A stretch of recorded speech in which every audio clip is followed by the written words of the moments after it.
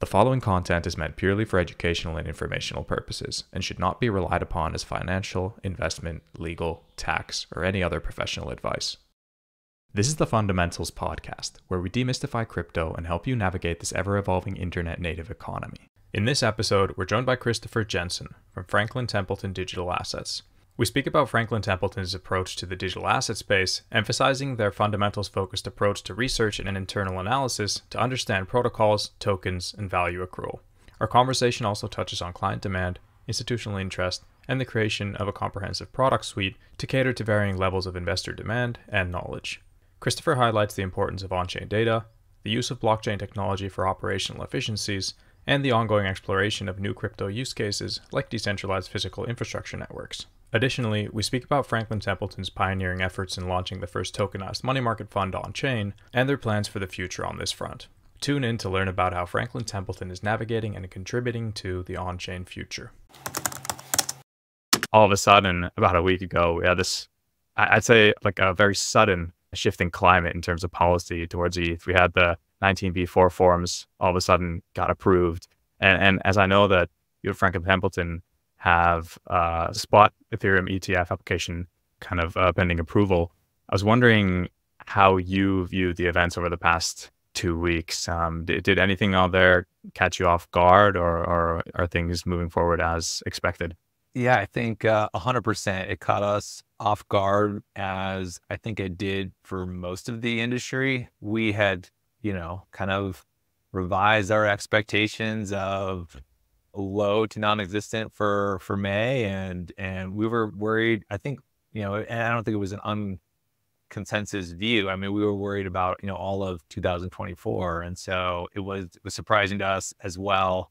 I think it's interesting to think about and kind of peel back the onion as to the drivers of it, and as well as the downstream kind of ramifications of kind of what it all means. And what's exciting is it seems to be quite significant, not just for ETH and Ethereum, but for really the industry at large. And it is, as you mentioned, kind of all happening, real time. It's pretty exciting. I feel like every day, you get a little bit more color, but, we hadn't heard anything, and all of a sudden, now, I mean, as you're seeing with all of the applications and amended S1s coming out, all of a sudden there's engagement, right? And there's progress and obviously the actual improvement of those 19b4. So we're, we finally moving in the right direction, but I think it caught us off guard, but I think it caught the whole industry off guard. Yeah, definitely a big step in the right direction for the whole industry. And I can only imagine that has kept you pretty busy over the past 2 weeks with this sudden shift in climate. So I do really appreciate you joining the podcast. So Christopher, welcome to the Fundamentals Pod. Excited to dive into everything around such a prominent asset manager like Franklin Templeton, what you guys are doing in the digital asset space and how you're thinking about things. Thanks. It's a pleasure to be here and speak with you. As I was on my own kind of personal crypto journey, you guys have been around since the beginning, right? So I've been reading your research on your dashboard, I feel like since the beginning. So it's a pleasure to be here and speak with you. Awesome. Glad to hear that. Now, I think a good place to start maybe here would be that as you kind of head research operations over at Franklin Templeton Digital Assets, could you maybe speak a little bit about what your main focus areas over at that team are as of today? Sure. So, my official title is Director of Research for Franklin Digital Assets. And sometimes people think that's, the focus is on external research, but we do a little bit of that. We also have a lot of kind of thought leadership teams trying to, put out content, and because education is such an important part of this industry because it's nascent, right? And getting people comfortable with how the asset class works. It's very, very new, but my primary responsibilities are more on the internal research side. The investment team that is charged with kind of understanding these protocols, these tokens, how value accrual works, where does it flow to, and ultimately what they're worth. So, my background is really in kind of alternatives, esoteric asset classes, a lot of private credit.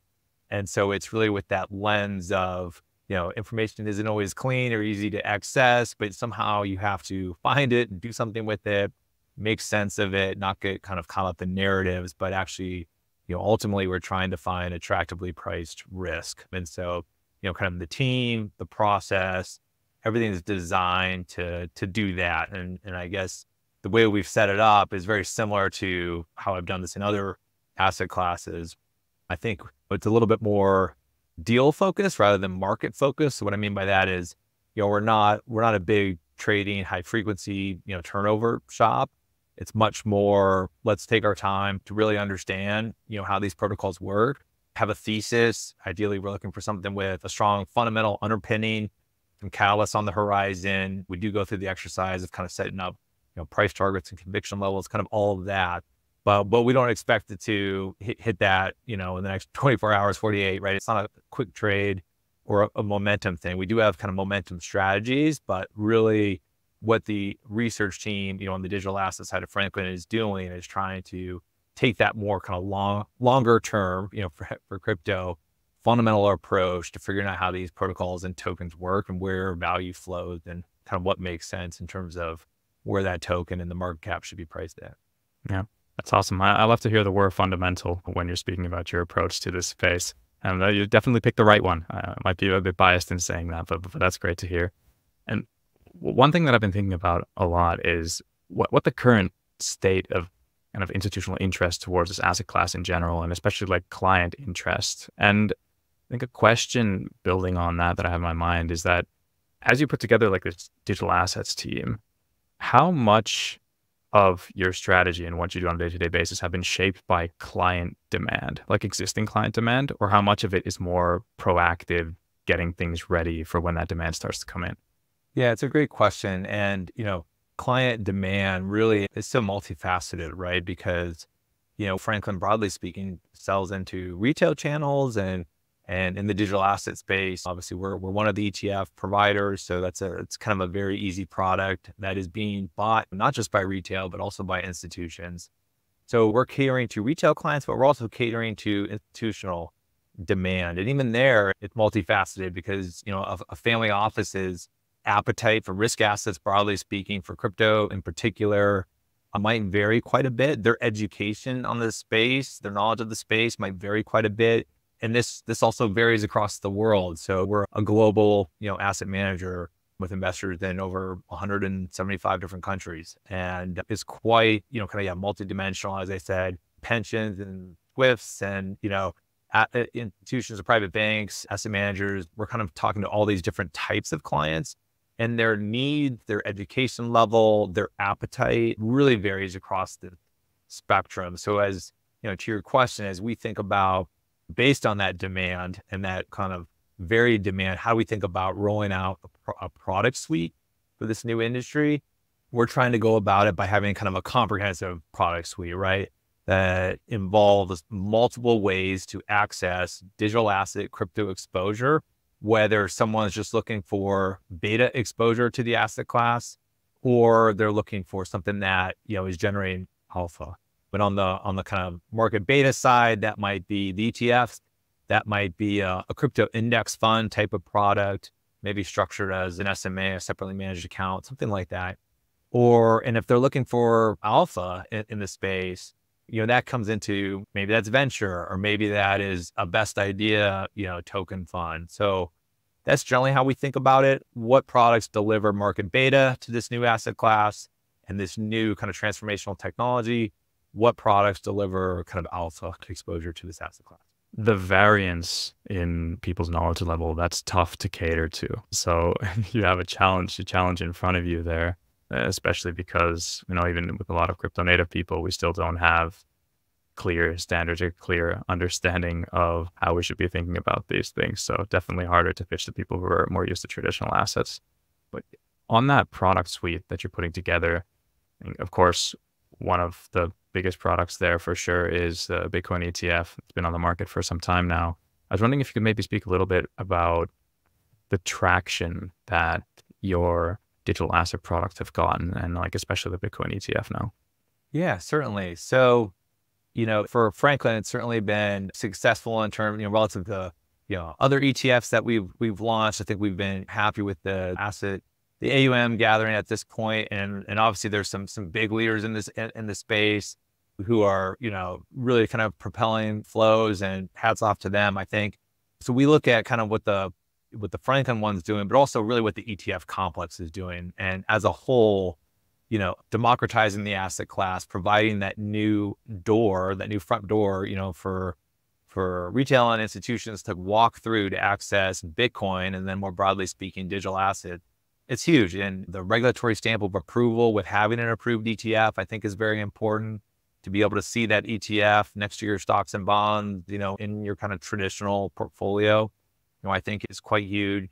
And so, I think in general, it's been extremely successful, right? As a product and as a way of accessing this asset class. And I think actually because of Bitcoin's success, right, that's part of the reason we're seeing, Ethereum kind of potentially follow in its footsteps. Yeah, that makes a lot of sense. And from your point of view, what would you say are the biggest barriers to adoption of this asset class as of today?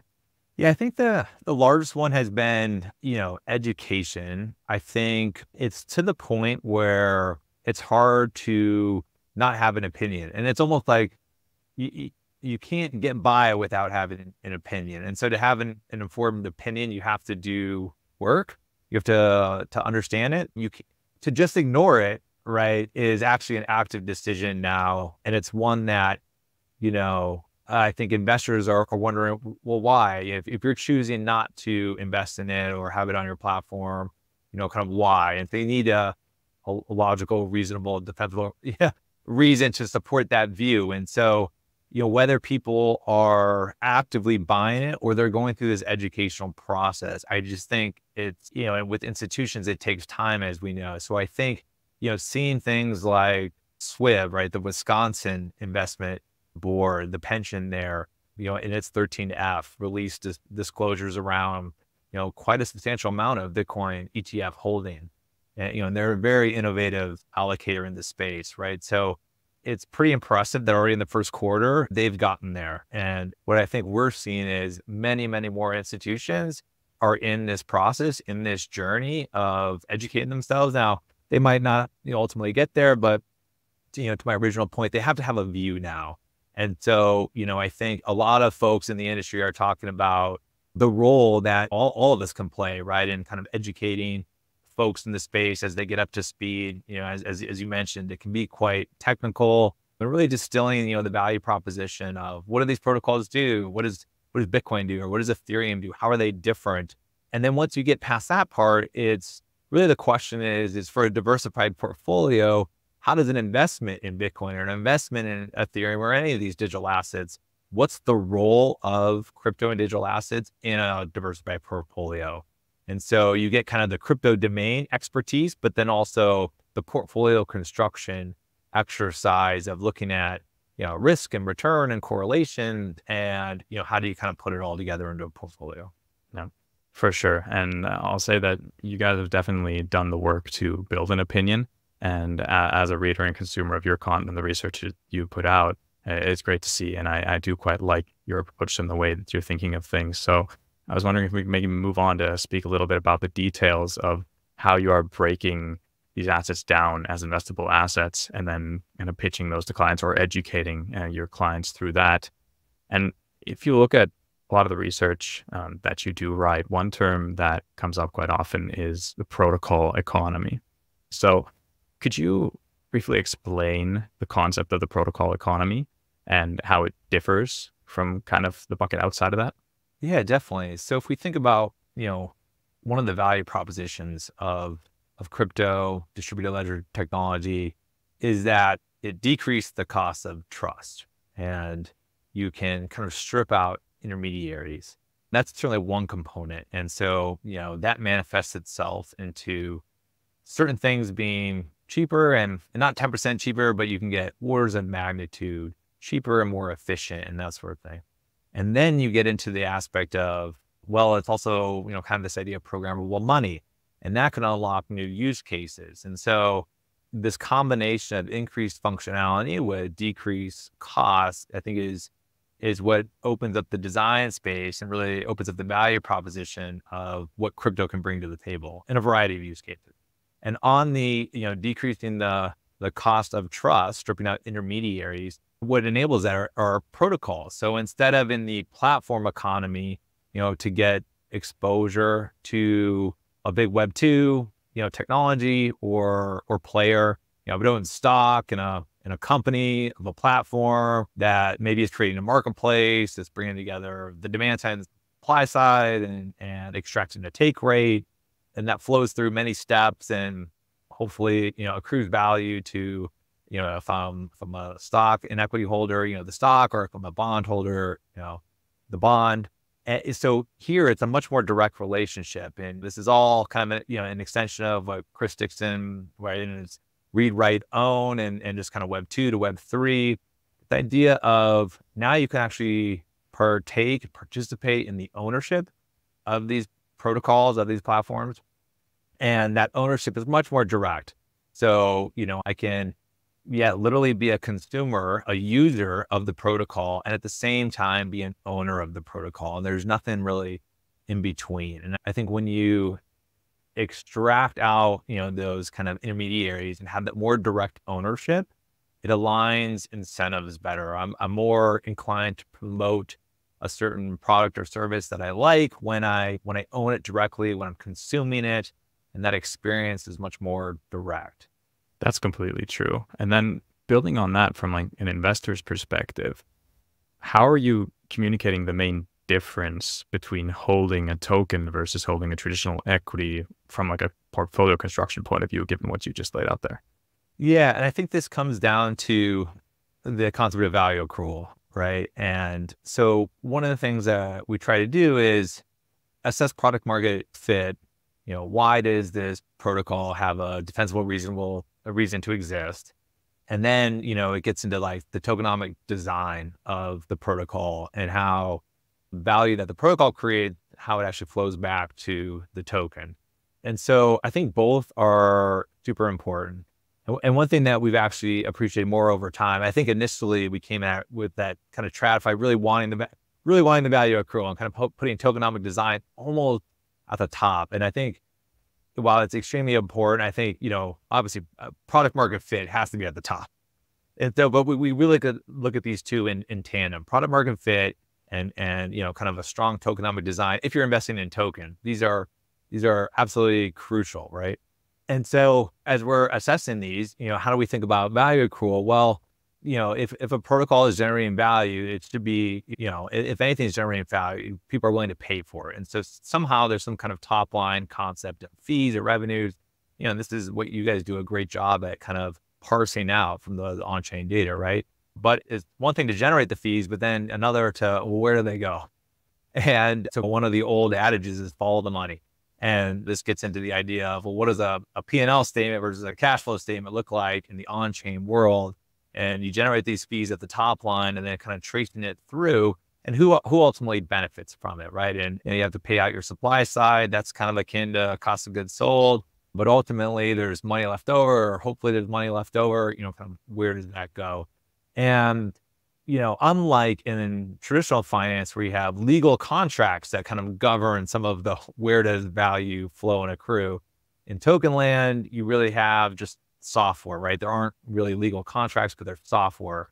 There's the tokenomic design of the protocol that you can, kind of analyze and get some comfort around where value will flow. And so it's a little bit different, but it's that same concept as traditional finance. It's just, we're relying on how the protocol is programmed in the software rather than on, say, a legal document governing my kind of rights as an equity holder, as a bond holder, or something like that.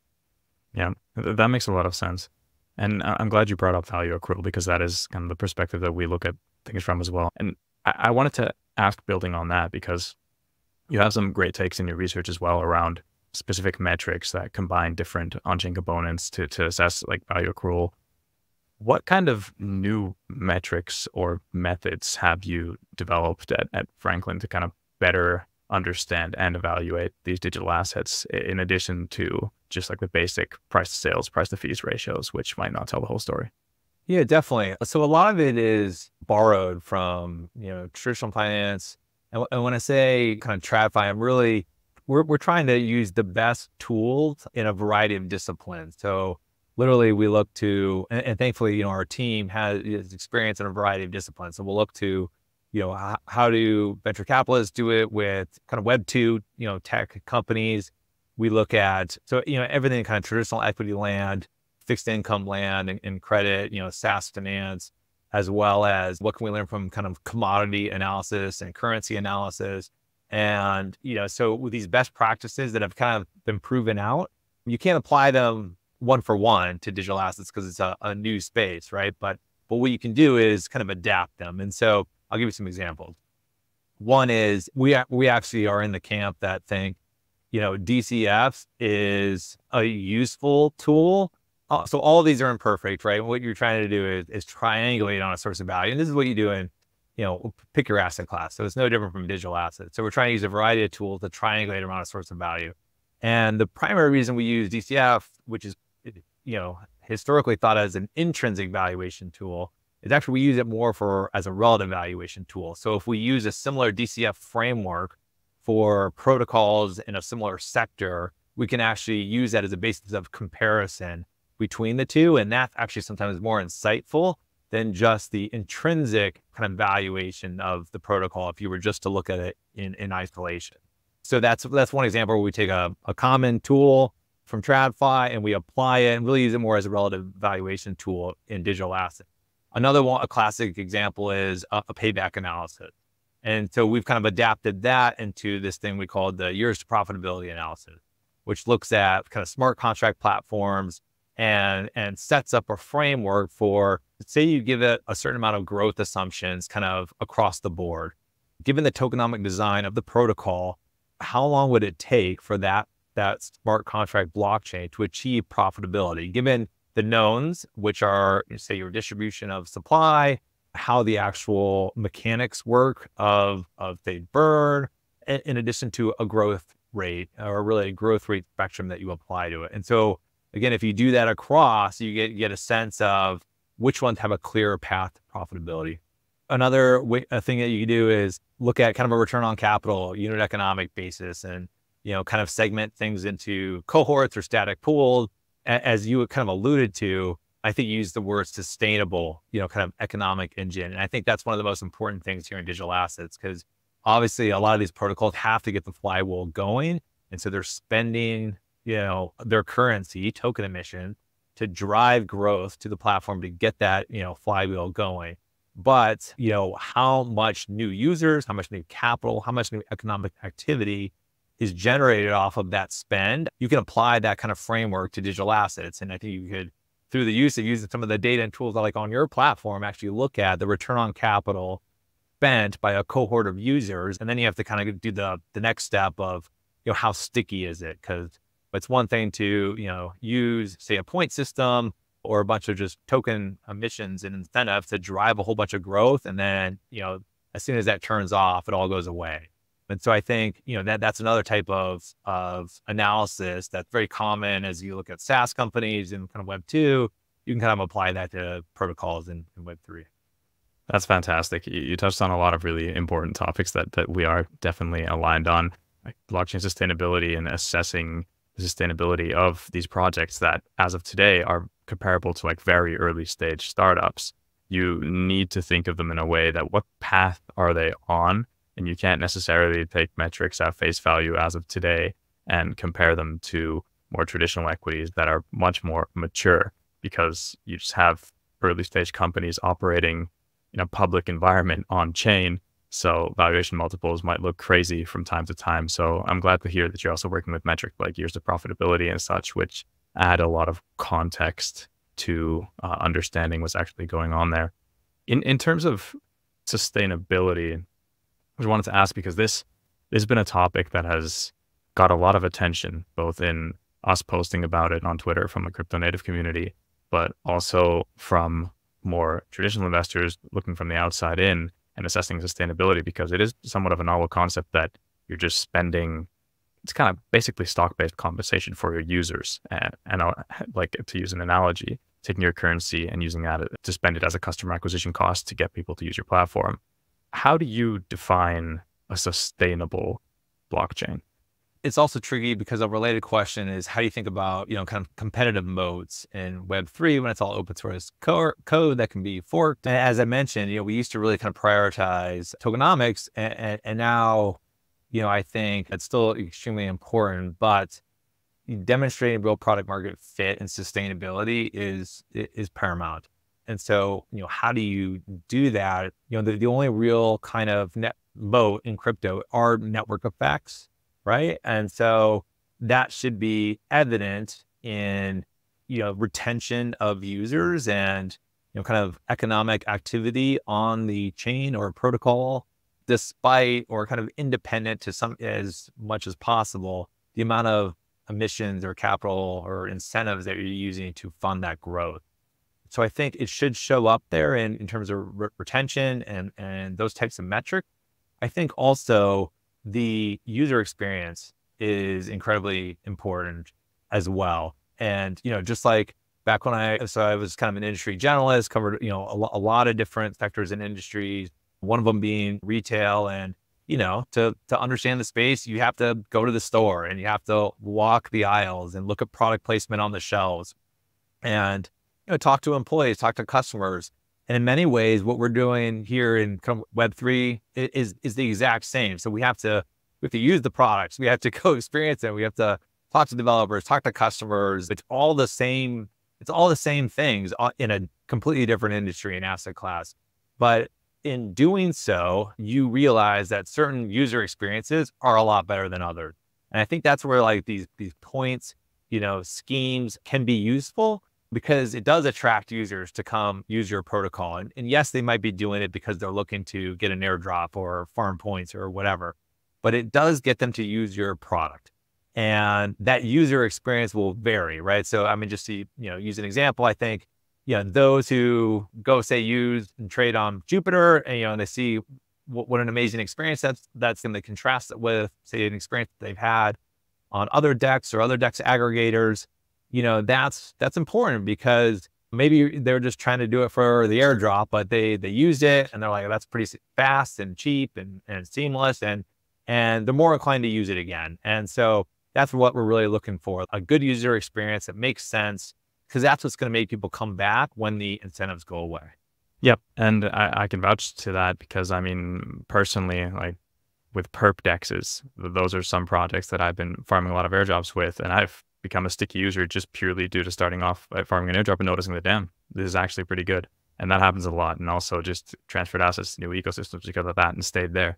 And the data doesn't lie. With cohort analysis and other like Sybil type of filters, you're able to slowly start to get a real picture of what the actual organic usage is, and then start slowly assessing the actual sustainability of the activity on a blockchain. So definitely on the right track there. I was thinking we can maybe move to speak a bit more specifically about how you utilize on-chain data in your research and analysis, because it is a paradigm shift to traditional company data. First off, just the amount of data that is available in real time comes with a lot of issues, and the lack of standardization presents its own challenges as well.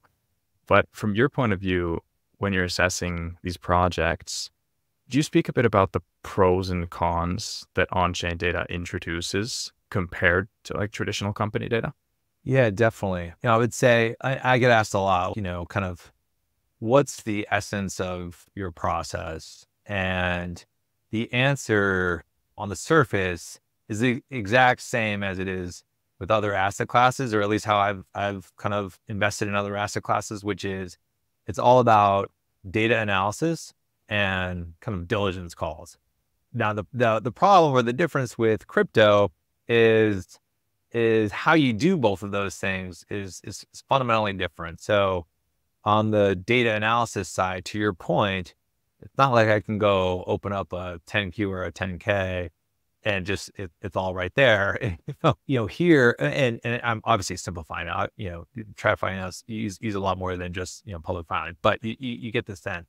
Here, it's what information is important, where to get it, and because a lot of times you'll get a team creating, say, a dashboard on Dune or some of these other sites, and that's akin to management putting forth their own model and their own sets of projections, which you ingest and consume along with other pieces of data.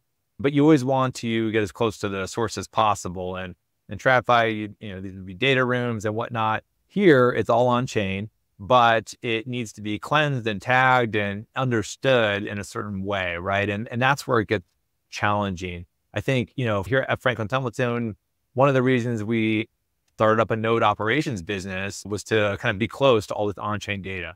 And today we run nodes on, I think, double digit, I want to say a dozen, but certainly double digit number of chain. And it's really to be close to the data. Now, but what we found though is it's one thing to have all that primary source of data, which is usually what you want, investing in any asset class, you want to be close to the primary source of data.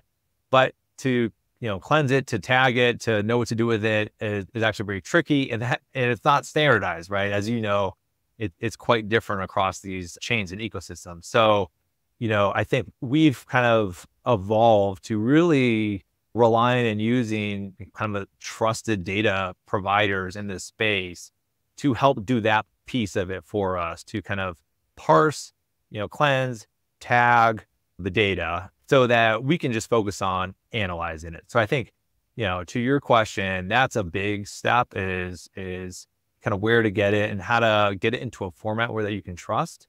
And then in terms of analyzing it, one of the nice things, yes, pros and cons, but one of the nice things is that it's real time. So, we can actually construct financial models that pull in, kind of real-time data and can update models on the fly, or they can update, say, a comps dashboard on the fly. This is fantastic. I mean, this can't be done in TradFi land. And so literally we can press refresh and I can have, last 3 months, if I'm, running this kind of toggle or switch in my model, last 3 months annualized, have that flow into my forward projections, or I could look at LTM, and it would be as of financials that are as current as up to yesterday. And so that's an extremely important kind of value add to working in this asset class. But, to get to that point, right, it took a lot of, as it took a lot of kind of cleansing and parsing of the data such that analysts like myself can then kind of pull up real time into these models. Oh yeah, and it's still a very open design space in terms of standardization. I mean, we're doing our best to push these new standards forward and get people to adopt them and then showcase line items that can be relatively compared to each other. But there's a lot to do, and there's a lot more data that still needs to be parsed. I think you having the node operations at Franklin is like a really interesting approach, and I'm sure you've learned a lot through that process. Which one of the learnings, which you said that I think a lot of players have bumped into, is the fact that running the full data pipeline, owning and managing it, like the full stack one, to get from the raw data to the standardized metrics, cleaning, parsing, tagging, is a pretty tough one. So I'm happy to hear you're able to find value from data providers like us as well who do that job. But in terms of having access to the primary data, when you do run those nodes, I wanted to ask whether you have seen a clear strategic advantage in doing that. Have you been able to directly generate more alpha from having the primary access to data, or does it come with maybe more challenges than it does with alpha? Yeah, there's certainly some insights that come from it. I think even little things like knowing just what it takes to process, store, work with, in some cases, very voluminous records of data, right? And so in addition to running nodes, I mean, having like in-house blockchain engineers, right? When I think about Franklin digital assets, broadly speaking, it basically falls into two camps. We're builders in this space and we're investors in this space. And so because we also have the building arm, we have in-house blockchain engineers in addition to kind of node operators and that sort of thing. So for me as an investment kind of principle, being able to pick up the phone, I mentioned it's data analysis and diligence calls.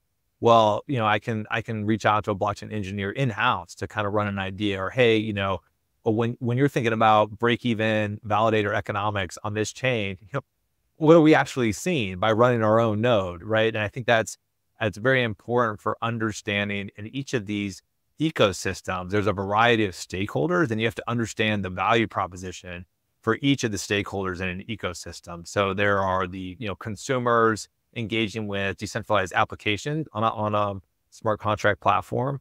There are the protocols themselves developing, the developers developing apps. But then there's, in a proof of stake network, you have validators validating transactions and participating in a consensus. So you have all these different stakeholders, and you have to realize that they all have different incentives, and the value proposition to each of them, it kind of needs to work for the whole ecosystem as a whole to be healthy. And so having one of those constituents, one of those stakeholders kind of in-house, I think is valuable to understand that part of the equation. And then obviously, we can go using my retail example, we can go engage with the product. We can talk to other customers. We can understand it from that perspective. And then talking to, in-house people that develop on these ecosystems, that's a different perspective. What's it like to, work with those libraries or, develop code there or deal with congestion or that sort of thing. So it's a variety of perspectives that all kind of help fill in the picture of what's being created. Is it real? Is it sustainable?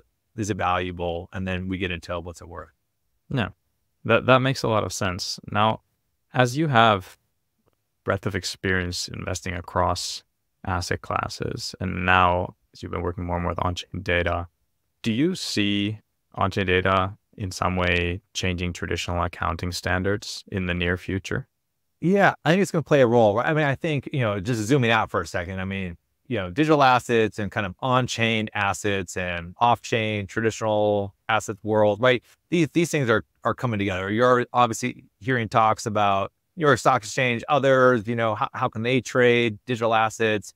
I think it doesn't take too much imagination to look forward and see, kind of all of these things trade and coexist together. And so when we think about accounting standards evolving, I mean, one of the problems in TradFi is, it's stale by the time, filings come out, we're in best case scenario, I mean, it's usually like 45 days after quarter end. I did a lot on the private side, so I would get, monthly financials, but I never got weekly financials. At least I don't think so. Usually it was monthly, which is still a lot better than quarterly. But here to get it daily and to get it real time, I think is incredibly important. And I think one of the interesting examples that you've seen is the on-chain community, will construct with their view of, say, Coinbase's financials and earnings, and they'll have a view that a lot of times quite different than the view that Wall Street will take, right? By just kind of using their information sources. And usually the crypto view of kind of where a public entity like Coinbase is going to come out in terms of earnings and whatnot, or actually, I think, from what I've looked, it's more accurate when the crypto people are doing the analysis, because their data is just a lot richer and it's refreshed on a higher frequency basis than the data that, kind of the TradFi analysts are working with.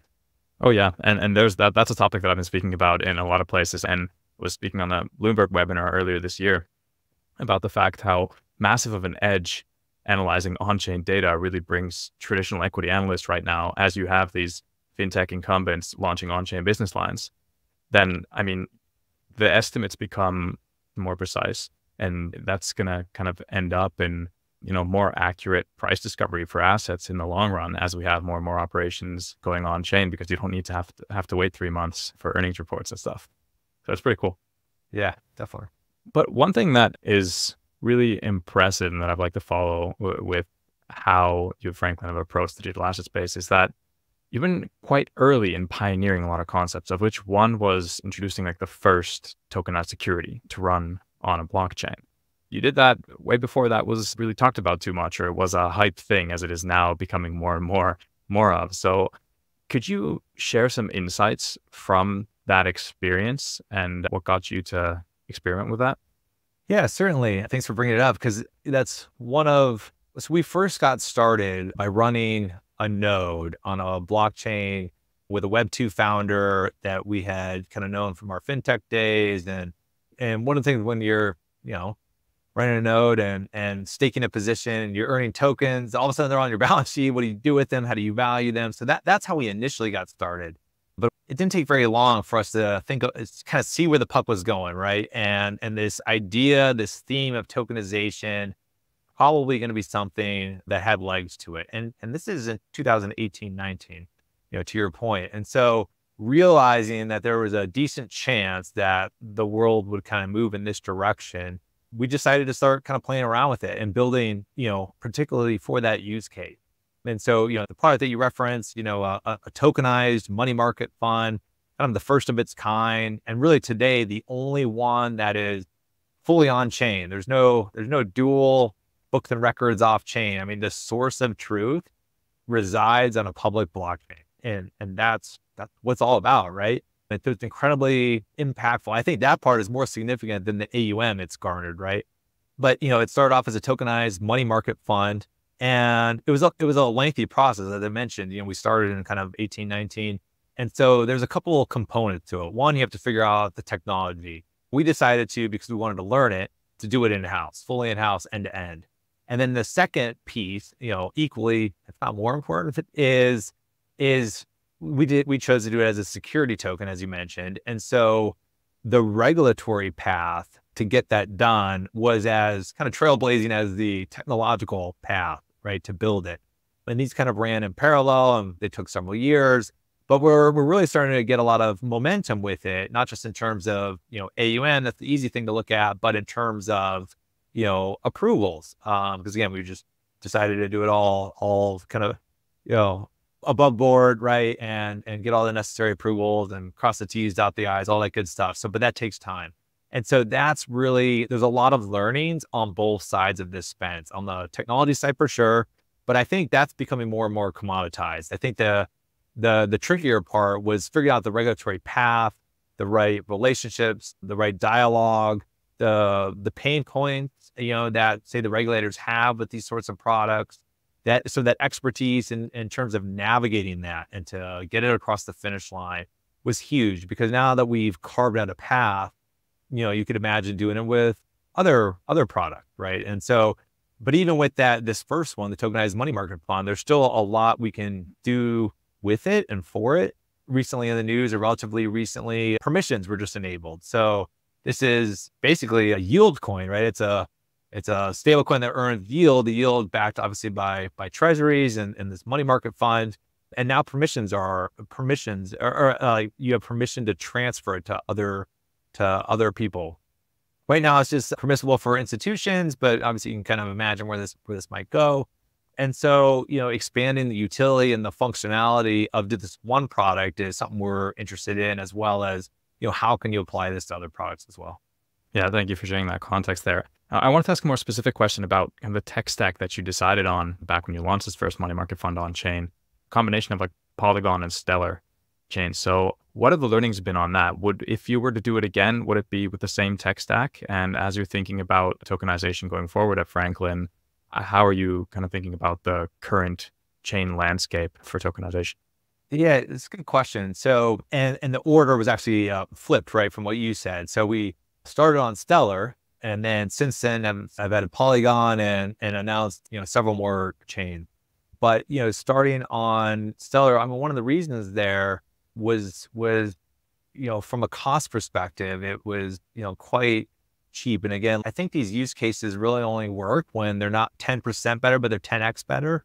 And so for us, to run a fund, on chain versus off chain, we wanted to see that order of magnitude different. And a little bit too is when we got started. So as I mentioned, kind of 2018, 2019, also plays a role here. I mean, some of these chains that we're now working with weren't even around back then, right? Exactly. But Stellar was, and things kind of worked, and they worked in a very cost efficient way for us.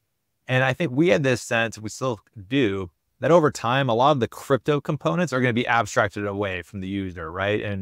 And it won't matter as much, to the end user what chain it's on, because again, it'll be abstracted away. It's part of the plumbing. And so if we could facilitate the operations of it on a chain that we could, rely upon, that could deliver what we need in a cost-effective way, that would be great. But I think fast forward, your question about, well, what learnings, have you gained from this? I think, you realize it's probably going to be a multi-chain world going forward. And so you want to have a presence on different chains, and you want a safe way for them to be interconnected. One of the things we didn't appreciate as much back then is, as it's almost how, tribal some of these chains can get. And when you're on their chain, all of a sudden you have this community, kind of supporting your products, and a loud, megaphone.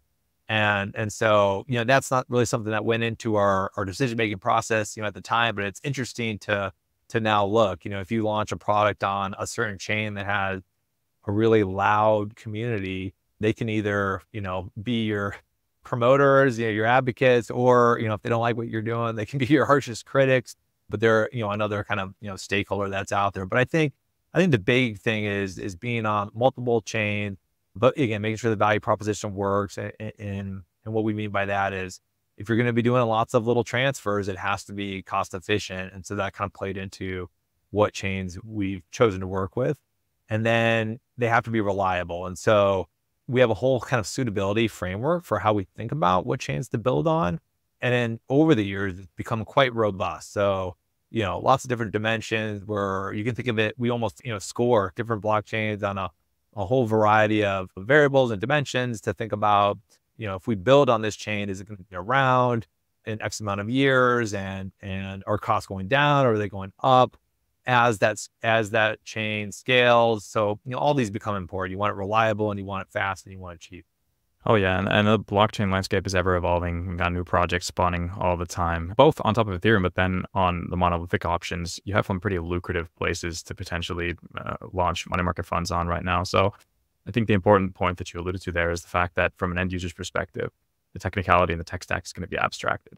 So you're really able to maintain this really open approach in assessing which platform really suits the needs of a specific fund, for example, and experimenting as you go. So that's great to hear. And as it's pretty evident that capital markets are slowly moving on chain, what I wanted to ask a bit more of a high level question, is specifically related to your operations at Franklin, is that blockchain technology becomes more adopted, money markets move on chain, and you're able to enhance operational efficiencies, at least in theory, in non-investment capacities. How are you thinking about potentially moving more of Franklin's operations on chain in general to tap into these efficiencies that being on chain comes with? Yeah, definitely. I mean, I think this gets back into a little bit what I was saying about when we think about, kind of high level with the value proposition of crypto. One is this cost efficiency and savings from stripping out intermediaries, decreasing the cost of trust. All of that fits into that theme, right? And so I think if you can get to the point where it's 10x better instead of 10%, there's a lot you can do there. I think all of it requires, the regulatory path and that sort of thing. And so, but I'll say it's working, right? And so we are thinking about what more we can do there. And then the other component, just not to lose sight of it, is you really want to enhance functionality and utility too. Not just make things cheaper, but make things better. And so with that, thinking about just in this one example, how can a money market fund on chain be better from it being on chain, not just cheaper? And one of the ways is by being able to use it as a kind of medium of exchange, which typically isn't done as much. Usually, right, the money market fund just sits in your portfolio, kind of accruing interest. But here, if instead of, sending a stable coin to someone, as a payment, I could send, a security token that has an embedded yield component. Well, that's really functionality and utility that's enabled with it being on chain. So a whole new use case, which is pretty interesting to think about. And so as we think about, on the building side of our house, what does that product roadmap look like? I think it starts with what more can we do with this one product that we have? And then, to your earlier question, taking all those learnings that we developed from that one product, how can we apply that to other things? And obviously there's a lot you can do there, but, I think what we've learned also is it is still kind of baby steps, and it's a lot of, regulatory approval process, which, just it takes time, but at least I think we're making progress. Yeah, you definitely are. But I think that is important to emphasize, that it is step by step, because in theory, you see a lot of writing around the fact that, hey, you could take a massive asset manager, move it on chain like this. But you got to emphasize the theory part, because we're definitely not there yet. But a path towards that can definitely be seen. So your approach sounds like it makes a ton of sense. But on this topic, just finally, what kind of partnerships are you kind of working on or around to pursue kind of more integration into this on-chain environment? And what kind of role do these play in this roadmap? Yeah, it's a good question. It's certainly something that, we think about and explore quite a bit. We have one of my colleagues, he kind of runs partnerships for digital assets. So he's, kind of always thinking about these things. So one form of partnership is what chain we're building on. And so, obviously you mentioned Stellar and Polygon, and we've announced several others like, Arbitrum and Avalanche and Aptos. And, and then there's a whole suite of others that we're talking to, always having these conversations, this dialogue. So that's one source of kind of partner. Another is in terms of, say, distribution or that sort of thing. And we announced a partnership in the Middle East with this kind of tokenized money market, fund product to kind of, roll something like that out there. So, that is a partnership that we've announced. I think as we right now are in its existing form, this product was really for domestic, US users. But, what does that look like for it to be global? That's where, I think some of these partnership opportunities come into play and the one that I alluded to there. So I think it's something that we certainly explore a lot. And I think there's a lot more to be done there. I think the tokenization, you've also seen, precedent in the industry for, say, an asset manager to partner with a tokenization platform. I think the reason why we chose to build in-house and do it kind of end to end was really one, to understand it all, to deeply understand it all in a way that maybe you can only get if you make some of the mistakes and kind of go through it yourself. So I think that's a big part of the reason why we initially built it in-house, but certainly open to that, the strategic partnerships that make sense in terms of further distribution or new product. Yeah. Thanks for saying that. That makes sense. Now, starting to kind of wrap this up here, just be interested in learning a bit more about what you are focusing on right now in the market, because we're still at the stage where we haven't unlocked hypergrowth and mass adoption. We're still looking for the killer use case. We have stable coins, which are proving to be a pretty killer use case, but we still need more to attract retail users and just really start pulling in the rest of the economy on chain. So as of right now, what crypto use cases do you find most interesting or promising? Yeah, definitely. Good question. I think there's a lot of anticipation. Let's let up waiting for the next kind of killer app. And I always kind of refer to, crypto's ChatGPT moment, right? That's what the industry really needs, that easy aha moment. And, we did have kind of DeFi and NFTs, and now it's been a while, right? And so people are like, what's next? And I think to get that next really stage and leg of growth, you need new users, new capital. Obviously, we've created new doors for people to come through, with the ETF and whatnot. But how do you get, genuine users, again, to the sustainability point? You really need these new use cases, these new killer apps. And so we think that we try to look at it this way, of all the sectors and narratives, whatever you want to call it, that are out there, which ones have like the highest probability of a killer app actually taking off and getting some escape velocity. And then you could actually do another kind of cross section or an overlay in terms of how do those fit onto which chains are out there, right? So, and a lot of this gets into why we have become, quite constructive on Solana, and we put out a couple of pieces on that. But when you think about it, you want the largest net to be able to kind of catch the thing that takes off. We don't know exactly what it's going to be yet. One of the areas that is interesting and where you could see something really take off is in DePIN, so decentralized physical infrastructure networks. We like it a lot because we think there's a clear use case and value proposition there. I can tell you that prospective clients also like it because it brings it out of crypto native land, and it's a real tangible use case that touches the real world. And when you think about what's actually happening in these projects, you're taking this new mechanism, the token, and really realizing that it's an incentive mechanism that you can use to bootstrap a network and to put that into kind of TradFi speak, the way to crowdsource your CapEx. And so that's pretty interesting because in kind of Web 2 land, you have these real tech incumbents that have built up considerable moats in terms of the technology and the CapEx that was used to, build these moats. And there's kind of, regulatory kind of protections a lot of times around them. And so how do you pose a credible threat into these, say, oligopolies? And one way you can do so is by having a cheaper cost of capital and being able to bootstrap, crowdsource your CapEx, bootstrap a network, and create enough of a wedge into these kind of existing industries where you can start to pose a credible threat. So this could happen in, decentralized, say, compute or storage or bandwidth networks. You're seeing it with mapping, right? all different kinds of interesting kind of DePIN subsectors. The problem is, and I think you alluded to this earlier on in the conversation, is a lot of these different marketplaces, supply and demand.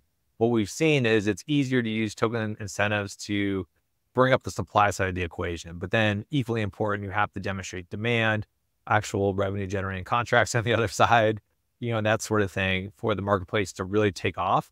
Another kind of tricky part is when you start to touch the real world, it's great because now I can understand it more easily than say a crypto native use case. But if it touches the real world and I have like real hardware, or if I have, whether it's a dash cam or whatever, or a little antenna that I'm putting in homes, now I need to actually manufacture those. I need to distribute those, and I got to make sure my supply chain is working. And so the negative side of dealing with the real physical world is you have real physical constraints that can kind of slow down just pure speculative kind of crypto native growth. And so, all that being said, we think that sector has some real legs.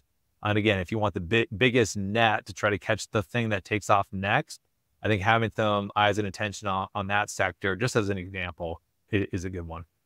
I think that is a really great example in a sector that I've been looking into as well. And I feel that as a topic, that is one where I'm aware you've been writing a piece around this, hopefully as a bit of a sneak peek. Hopefully we'll be posting it soon. I'm looking forward to reading it.